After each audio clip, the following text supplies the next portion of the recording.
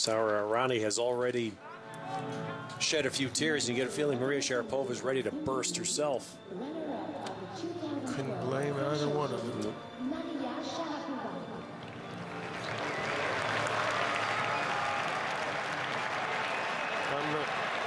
I think they said runner-up Maria Sharapova. They announced, and that's an unintentional way to break the tension, isn't it?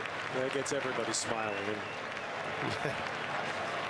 That's nice for Errani. Now the Italians up in their box are chanting. They rewrite history. Whoops. Okay, now we got it right.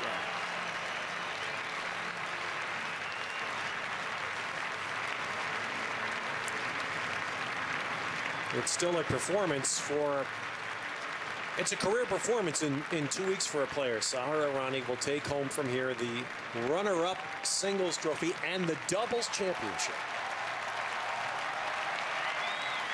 Savor this moment.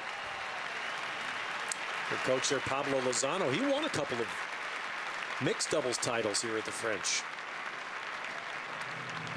Mesdames et messieurs, elle remporte aujourd'hui son premier titre des internationaux de France.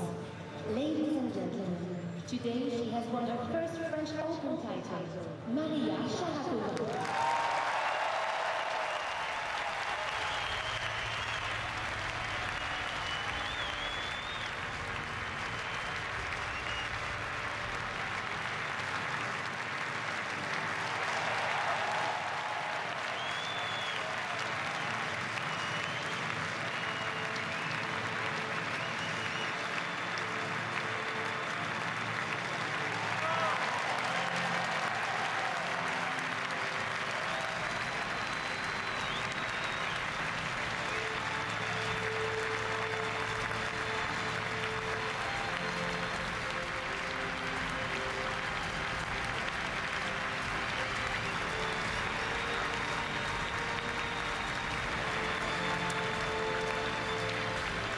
Watch that, and I think your line was perfect, John.